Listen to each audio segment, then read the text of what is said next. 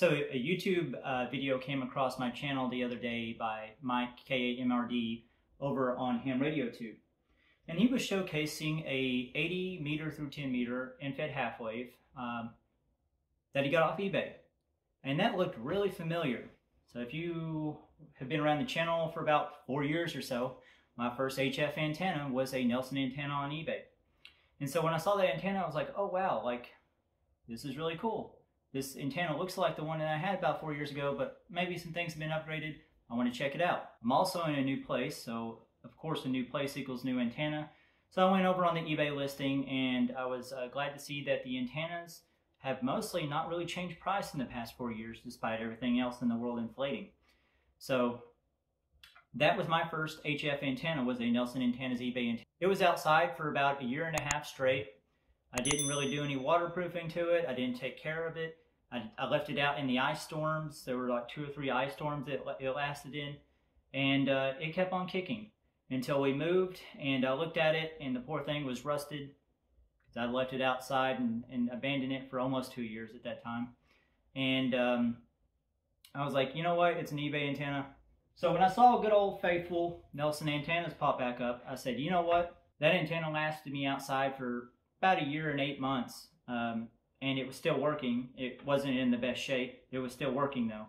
And I never had to duct tape it. I never had to put in any type of zip ties or any of that. It just kept on working. So what you're looking at is the 80 through 10 meter, 130 feet of wire end-fed half-wave by Nelson Antennas on eBay. I want to go ahead and say that I'm not getting paid by Nelson Antennas. I didn't get a free antenna. I bought this out of my own pocket, so I just want to put that on the table. But I just want to talk about the differences that I've seen over the years here, because there are some differences over the antenna that I bought 4 years ago that I put up on my channel. It was called my first HF antenna. And we have the addition of a stainless steel wire holder here to kind of keep things together. Mine never came apart, but maybe somebody else's did. Maybe that's why that was added. We also have one on the other side. I don't remember. Oh, here, yeah. So we have the dog bone insulator, and this right here is also new. I assume on the end of the end-fed half-wave, this is some type of RF choke, though. Just the way it's wound, it looks a lot like the ugly ballon that I created for my old one. This antenna itself, we'll talk about. All the metal parts are stainless steel. A very solid construction. I don't see anything moving around when I hit it. I don't see it breaking in half if it rolls off the table. So we have that. It comes with a very good description of what an end-fed half-wave, how the configurations can go, and some specific instructions for this antenna. And I appreciate the paper copy of that that we don't get with a lot of antennas these days. It's 130 feet of wire, so you're going to have some room to put something like this up. And it says in the instructions, it comes flat out and it's transparent, that this is not weatherproof. It's not waterproof. There will be water that gets inside. In particular, it will get inside just from the heating up and the cooling down of air inside, creating moisture. KAUJM recommends that you get this thing deployed and see what kind of angle it sits at, and then draw a very small hole on the bottom. And that way, air pressure is used to kind of force the moisture that builds up inside out. I may or may not do that, because I may put this up and just use it as a portable antenna. I'm not sure if I'm going to leave it up all the time, because this thing's pretty handy and it's pretty light. You can throw it in a backpack. So there's a lot of different deployment scenarios, but I definitely want to get it up in time for the holidays, because this is going to be my Santa antenna. So real quick, here's a good close look at it. If you guys want to see the inside, which as a newbie was especially cool because I was actually able to see the components on the inside. It was really cool just being able to see really what an end-fed half-wave is made out of, and see that it's not really all that complex. But also, if there's issues down the road, if you think you have a short or something's not working right, you can actually look inside this antenna box and you can see if there's something that's disconnected or something doesn't look right or something's blown up. And that's really cool to be able to troubleshoot with. So the transparent box, I love it. So I'm going to go ahead and get this thing up so we can get on the air.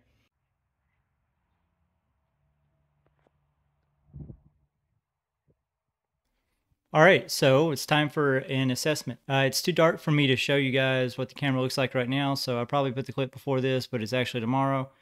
anyways, the antenna feed line part is probably only about 2 feet off the ground. The highest part's probably about 40 feet off the ground, so not the perfect deployment, but we're going to just throw out 5 watts on 20, 40, and 80 meters here at 7 p.m. Eastern Time from Kentucky, and we're just going to see where our signal goes. So got a nice empty section of the waterfall, and we're going to call CQ. Oh, we need to change here. We're going to call CQ 3 times on each band. If somebody replies, I'm still going to finish that up, but we'll call CQ 3 times at least, and then we'll check the propagation, and this is with 5 watts on my FT891 to see where our signal gets to. So we're going to go ahead and let that do it 3 times, and then we're just going to move down to 40 and then 80, and then we'll look at the results over on PSK Reporter to see where we're at. I think 5 watts is a good test. So we're going to go ahead and move on down to 40 meters, and I'm going to go ahead and tune the radio. 5 watts is a good number because it really shows how efficient the antenna is going to be. Now, it looks like we've actually already got a reply from KE2AA. I don't know if we'll finish the contact or not, but we'll give it a shot. It's not moving my TX frequency. Oh, look at that. We've already finished up the contact. And it's not really that time of night for 80 meters yet, so I didn't expect a whole lot. That's good. Oh, we actually did get a reply. Look at that. Oh, I think we're going to finish it. Looks like we're going to finish it, so that's cool. 2 contacts already. That's not bad. So 20 meters for 3 cycles. It looks like someone in Spain heard us, computer in Spain. And we're pretty much hitting the West Coast, East Coast, Texas, and a little bit of Mid-America. Lots of the Canada stations that were here. So pretty good stuff for 3 cycles there.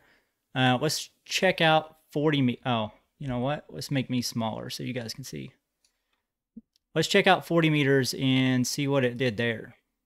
So no DX on 40 meters and not much of the West Coast, but it looks like we basically hit just about everybody here on this half of the states. 80 meters almost looks a lot like 40, considering the amount of stations. Looks like we got a California and most of the eastern half of the United States.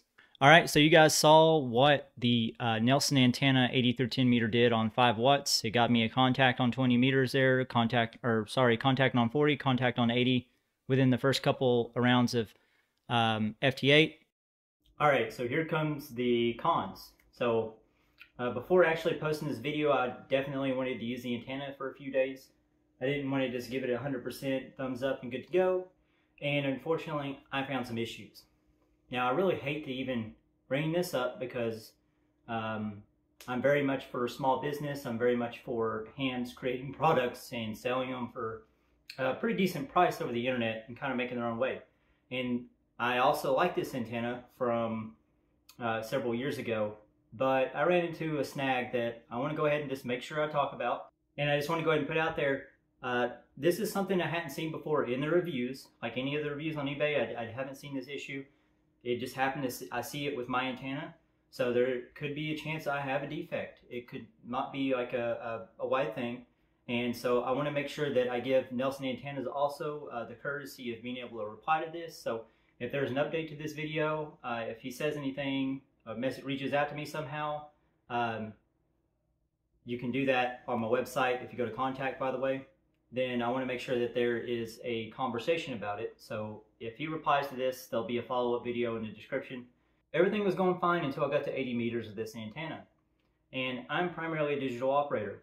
And so one of the reasons I bought this antenna was on the eBay listing, it says that 75 watts is good for this antenna on a 50-50 duty cycle. And you're going to see here in a moment, after a few days using this antenna, 40 meters is great, 20 meters is great, but 80 meters I saw a problem. And I saw that after driving my transceiver at about 70 watts FT8 for quite a while. I was doing quite a bit of FT8 operating that night, and I noticed that my transmitter stopped transmitting and my antenna tuner started tuning, and I looked over and it said high SWR. And I watched it for a moment and I saw the SWR slightly increase slowly as it was transmitting over that 15 seconds until it was basically not working anymore. And I thought, oh crap, this isn't good. So I ran outside to go see maybe what was going on, and unfortunately I saw some damage to the antenna. And I think this might have been caused, this part, by the fact that it was outside in the cold, and I was heating it up via 80 meters. Maybe it just got the temperature changed too quickly and some of the parts cracked. But on top of that, I let it cool down and I tried to see, okay, maybe it just can't tolerate this much power going through it. So I tested it. I went down to 50 watts and I didn't see any problems. 60 watts, I saw it creep up a little bit. And then by the time I got to 70 watts, I would only be able to do about 4 or 5 minutes of FT8 before the SWR was off the charts and it was unusable. And so I just wanted to validate and make sure that I went outside, I checked all the components. So electrically, everything's connected fine. Everything's built together right.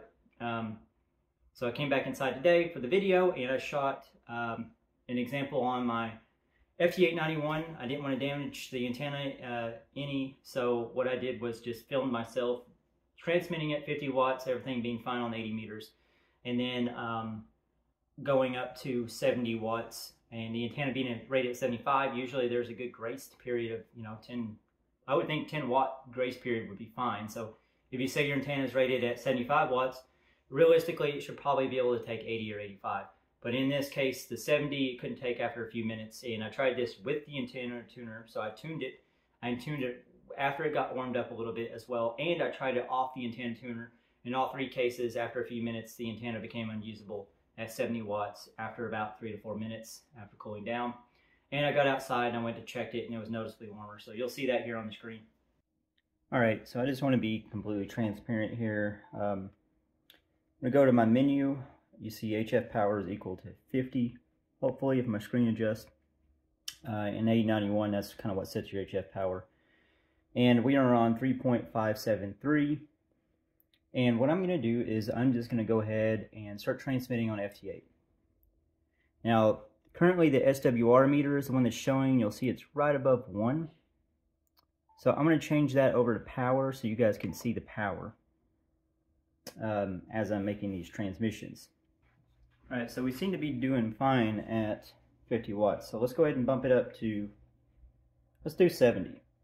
Keep in mind the antenna is rated for 75 watts. And we'll go ahead and tune just in case. Alright, so you'll see the SWR is actually a little higher. I'm going to keep this running. And just to check and see what the power is actually running at, we'll take a look at that this next cycle. Again, this is 50 on, 50 off. This is like a perfect example of a 50-50 duty cycle. So power right at, it looks like it's actually still only at 50. If you guys don't know what I'm doing, I'm tuning for ALC. So I'm just increasing my power until my ALC kicks in, and then backing off just a little bit. I'm going to go back to the SWR, and we're going to watch it. So now we're coming in at a good 70 watts. We're not really going anywhere with it because it's 80 meters and 3 p.m. in the day, but just so you guys can see, there's about 70 watts there on the meter. And let's go back to look at our SWR. And I'm just gonna we're just gonna watch it for a moment and see if it doesn't go anywhere. So it looks like we're starting to get some a little bit of change going on, and that's because the components inside the antenna are heating up. Now, if the antenna was rated at this power, then the SWR probably shouldn't really change that much. But let's keep watching and see what happens next. So I'd say we're at like a 1.3-ish SWR on that last transmission. See, we're creeping up to about a 1.5 there at the end. So if it evened out and it stayed below a 3.0 SWR, I would say comfortably that this antenna is rated for it. But we're going to keep watching, and you guys are going to see that unfortunately it keeps on climbing. And you'll see it gets faster and faster because the antenna's heating up. And I like this antenna, so I don't want to sit here and destroy the antenna. Because if I kept transmitting at the 70 watts, eventually I would destroy this antenna. It would melt. I'm not sure if it's solder point inside the antenna itself. And I hate to even do this on video, but I just want to show you guys because that's part of my honest review, right? This is the kind of stuff that we also have to talk about if we're being transparent. And you'll see right here, I'm climbing up to 1.6 SWR. And this is at 70 watts, so it's 5 below what the antenna is supposed to be rated for. Usually I would think that there would be at least like a 10 watt courtesy too, but as you can see, we're probably going to climb up probably to 2 SWR, 2.0 this time. And you'll see that my antenna tuner actually kicked in and said it's too high. So what if we take out the antenna tuner? Because the antenna tuner is kicking in, it's saying that the SWR is too high, we would have to retune it. So without the antenna tuner, you can see it climbing. We're at 2, we're pushing 2, and we're pretty much going infinite from here on. Now, here the radio is actually kicking in. I'm going to turn on the tuner, and I'm pushing it really hard, but I'm going to tune at this higher SWR here to see if we can keep pushing this antenna. And I hate to even do this, but it's part of the demo. But as you can see, the antenna is not useful anymore. It's done. Anyways, thank you guys so much for watching. And Nelson Antennas, I'll be looking for a reply if you maybe have like some input. Maybe I have a defective model. Maybe you saw something in my configuration that might have caused it. But that's it. I just wanted to talk a little bit about the antenna. I am still using it. That is going to be the antenna that I use throughout the winter. It's probably going to stay outside most of the time, and it might come with me portable. But I like the antenna. It's a great antenna. It's a great antenna for the price. And it does everything that I want it to do except for high power on 80 meters. It'll still go up to 50 watts, which is pretty generous over FT8 or any of these other digital modes. It's really generous, really. But I just wanted to put that out there after a couple days. I would feel bad about putting another video knowing what I just saw and the issues there that crept up. But anyways, thank you guys so much for watching. I appreciate it. And I just want to give a quick shout out to my channel sponsors or my members. That would be Deletion Scheduled Scott Pasternak, unfortunately. Deletion Scheduled. I don't know if that's actually him that did that or YouTube, but thank you for being a member for a very long time. Appreciate you. Emil Vanderwalt, as a general, I appreciate you. Google Must Die, again, I appreciate you for still being a member. You're a trooper. Van Flickel, you're awesome. And Bart Killam, you guys have been channel members for a pretty long time, all of you, with the lowest level being 7 months. So you guys are awesome. Like, truly, I appreciate you guys for being channel members. I'm sorry I don't shout out enough. But I would like to say, I do have some stickers I'd like to send out. So if you're one of these guys, I don't have your emails and you don't have the call signs. If you guys are one of these that are subscribers, or channel members, hit me up on my website and go to contact. Hit me up through the email with your address. I'll send you some stickers. And I'm just going to go ahead and say it. Anybody who wants stickers, shoot me an email with your address. I'll send you some stickers. Anyway, 73 to you. Appreciate you guys, and y'all have a good weekend. Or weekday, whatever it is. 73.